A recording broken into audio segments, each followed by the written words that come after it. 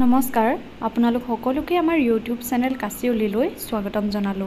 আজি আমি SCRT Assam D.el.ed PET Exam 2024 বাবে ৰিজনিংৰ নাম্বাৰ এনালজি পাৰ্টটো লৈ আহিছো আৰু এই পাৰ্টটো বহুত বেছি ইম্পৰ্টেন্ট সিলেবাস ওয়াইজ আমি আজি ইয়াৰ কোৱেশ্চনখিনি ডিসকাস কৰিম। তেতিয়াহলে আহকচোন আজি ভিডিওটো আৰম্ভ কৰো। আজিৰ ফাৰ্স্ট কোৱেশ্চনটো হৈছে 6:24 proportion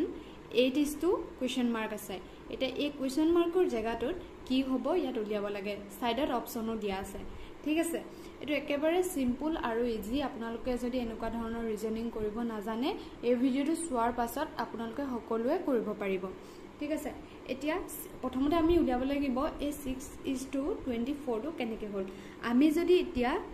6 into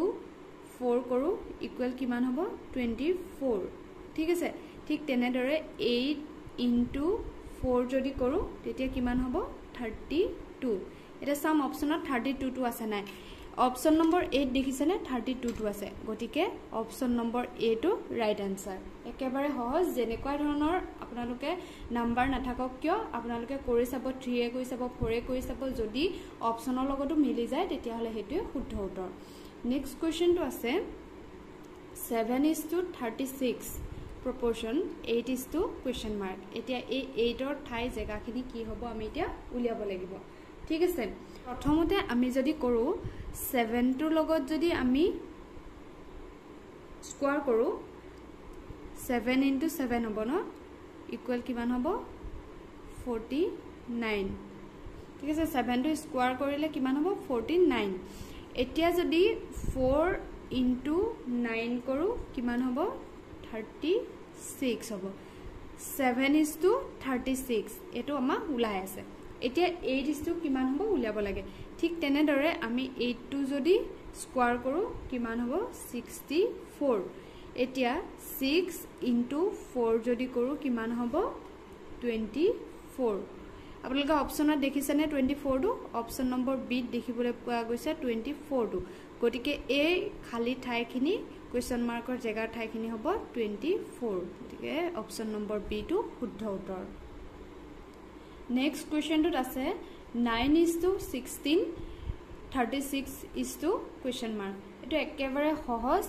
আপোনালোকে অপচন কিটা দেখিলে ধৰিব পাৰিবই। কেনেকে কৰিম 9:16 কেনেকে হৈছে, আমি যদি 3 টো স্কয়াৰ কৰো তেতিয়া হলে কিমান হ'ব 9 হ'ব। 3 টো যদি স্কয়াৰ কৰো তেতিয়া 9 হ'ব। ঠিক তেনেদৰে 16 টো আমি স্কয়াৰ কিহে কৰিম 4 এ কৰিম। 4 স্কয়াৰ কৰিলে কিমান হ'ব 16। ঠিক তেনেদৰে পাছত আছে 36 টোক আমি কিহেৰে স্কয়াৰ কৰিম 6 এ স্কয়াৰ কৰিম। 6 এ যদি স্কয়াৰ কৰিম তেতিয়া কিমান হ'ব 36। কোৱেশ্চন মাৰ্কৰ জায়গাখিনি আমি এতিয়া কিহেৰে স্কয়াৰ কৰিম, প্ৰথমতে 3 এ স্কয়াৰ কৰিলো, তাৰপা 4 এ স্কয়াৰ কৰিলো, তাৰপা 6 এ স্কয়াৰ কৰিলো, এতিয়া 7 এ স্কয়াৰ কৰিব লাগিব। আমি যদি 7 স্কয়াৰ কৰো কিমান হ'ব 49। আপোনালোকে অপচনত দেখিবলৈ পাইছে অপচন নম্বৰ C টোত 49 টো আছে, গতিকে অপচন নম্বৰ C টো ইয়াৰ শুদ্ধ উত্তৰ। নেক্সট কোৱেশ্চনটোত আছে 25:37 proportion 49 question mark আছে। ইয়াতে আপোনালোকক এটা ক্লু দি থোৱা আছে, প্ৰথম যেটো সংখ্যা হ'ব হেতু 6 এ আৰম্ভ হ'ব। ঠিক আছে, ইয়াতে অপচনো আছে, তিনটা 6ৰ নাম্বাৰ আছে। এতিয়া এটো কেনেকে কৰিম চাব। আমি যদি 5 এ স্কয়াৰ কৰো তেতিয়া কিমান হ'ব 25 হ'ব। ঠিক আছে, নেক্সট টো 37 হ'বলে আমাক কিহে স্কয়াৰ কৰিব লাগিব। আমি যদি 6 এ স্কয়াৰ কৰো কিমান হ'ব 36 হ'ব। এই 36 টোৰ লগত যদি 1 এটা প্লাস কৰো কিমান হ'ব 37 হ'ব। ঠিক আছে, নেক্সট 5 এ কৰিলো 6 এ কৰিলো, এতিয়া 7 এ যদি স্কয়াৰ কৰো কিমান হ'ব 49 হ'ব। এতিয়া আমি যদি 8 এ স্কয়াৰ কৰো কিমান হ'ব 64 হ'ব। ইয়াত যেহেতু প্ৰথমতে 5 এ স্কয়াৰ কৰিছো তাৰপিছত 6 এ স্কয়াৰ কৰি 1 এটা প্লাস হৈছিলে, ঠিক তেনেদৰে প্ৰথমতে 7 এ স্কোয়াৰ কৰিছো ইয়াত 8 এ স্কোয়াৰ কৰি 1 এটা প্লাস কৰি দিম ইকুৱেল কিমান হ'ব 65 অপচন সি আছে 65 টু দেখিবলৈ পাইছে অপচন সি টু ইয়াৰ শুদ্ধ উত্তৰ নেক্সট কোৱেশ্চনটোত আছে 30:67 proportion 128 question mark এটা question mark থকা ঠাইৰ সংখ্যাটো কিমান হ'ব উলিয়াব লাগে ঠিক আছে আমি 30 পাবলে আপোনালোকে যে অকল কিউব কৰিব স্কোয়াৰ কৰিব তেনেকুৱা নহয় যি ফালৰ পৰা মিলে যোগ বিয়োগ পূৰণ হৰণ যেনেকি মিলে আপোনালোকে প্ৰথমতে কৰি চাব ঠিক আছে আমি এতিয়া 30 টো পাবলে হলে আমি প্ৰথমতে যদি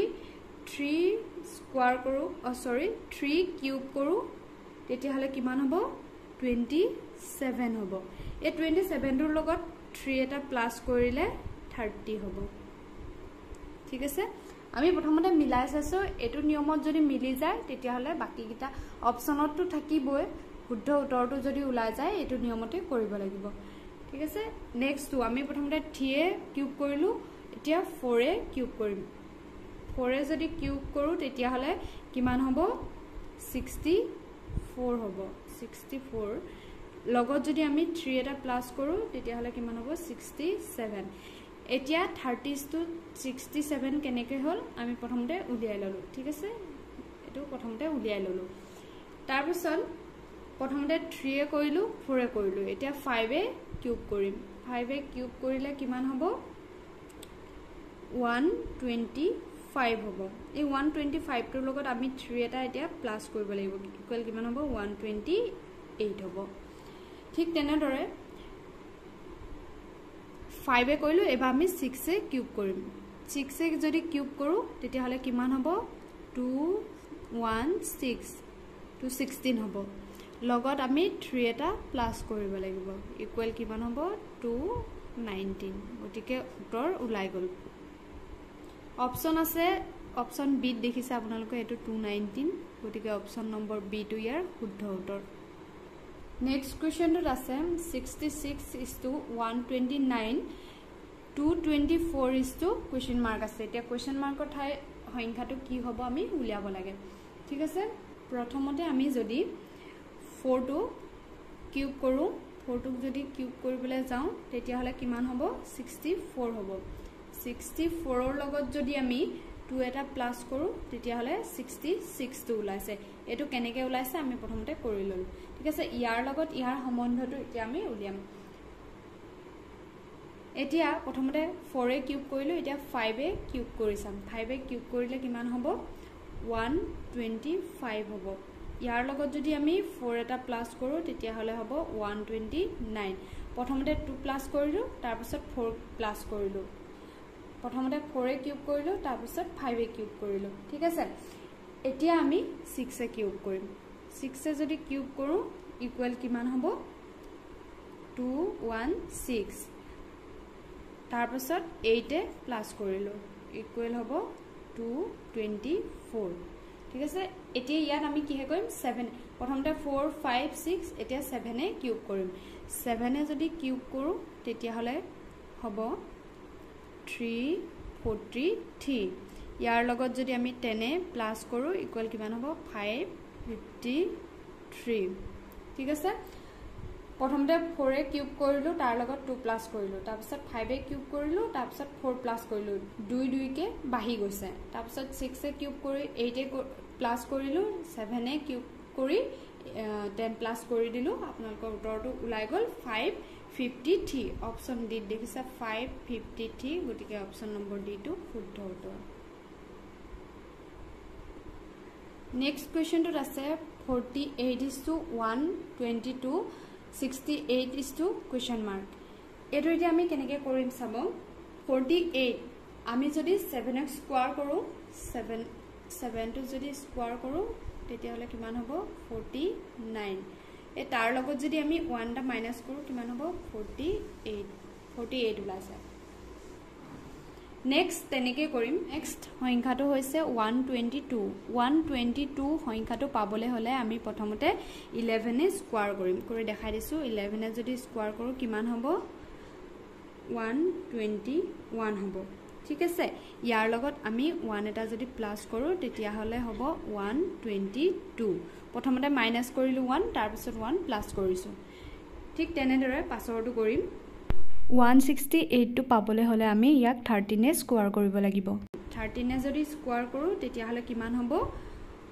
169 আৰু 1 এটা যদি মাইনাস কৰি দিও তেতিয়া হ'ব 168 এটো পাই গলো প্ৰথমতে 1 মাইনাস কৰিলো তাপা 1 প্লাস তাৰপিছত 1 মাইনাস কৰিছো এতিয়া 1 প্লাস কৰিব লাগিব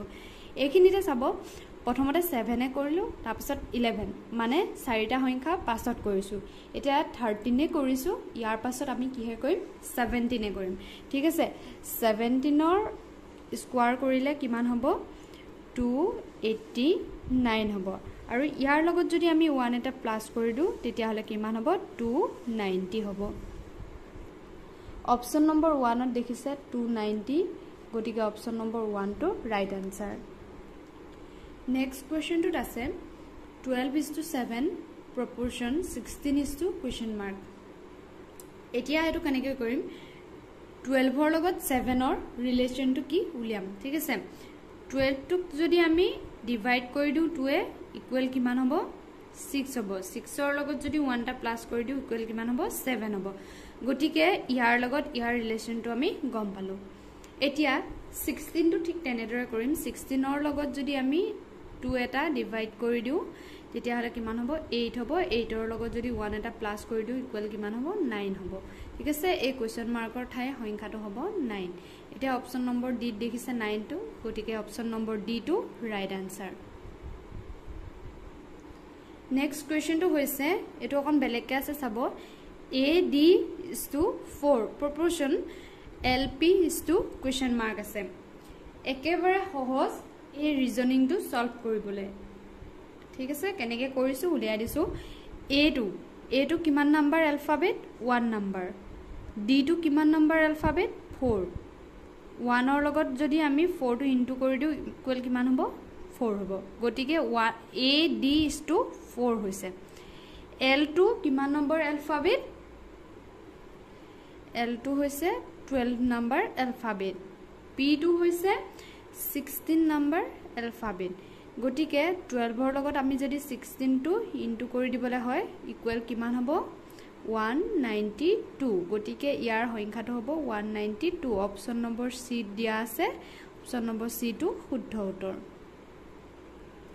নেক্সট কোৱেশ্চনটো হৈছে no is to 210 proportion PO is to question mark ইয়াৰ আগত যেটো মই নাম্বাৰ এনালজি ৰিজনিং টো সলভ কৰি দিলু